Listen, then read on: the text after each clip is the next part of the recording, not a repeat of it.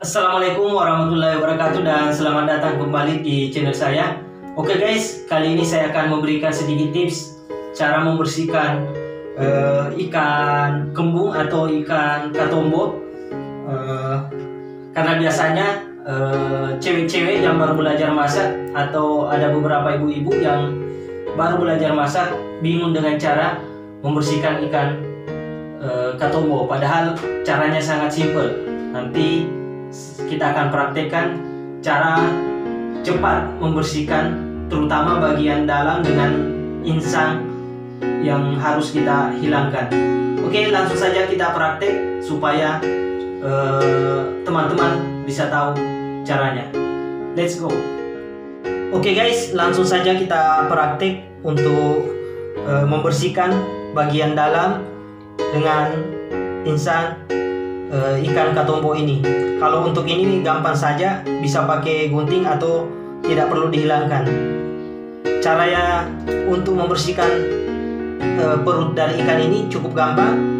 Dibuka seperti ini, terus ini disobek seperti ini.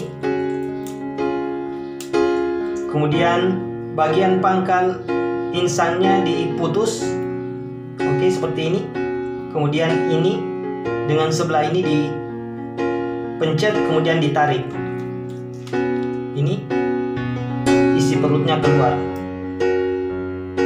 Oke, jadi ini langsung bersih, tidak perlu pakai pisau.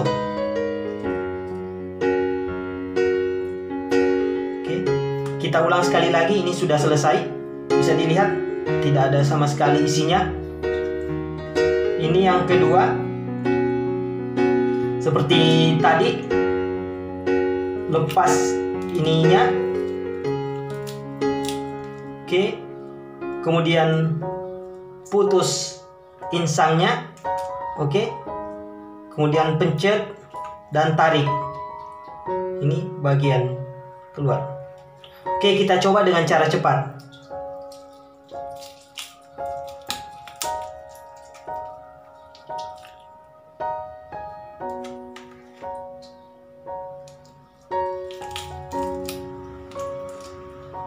Oke, jadi membersihkan ikan kembung atau ikan katombo itu cukup simple.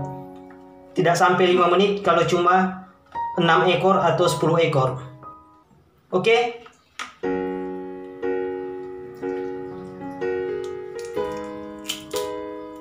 Seperti ini. Tinggal satu.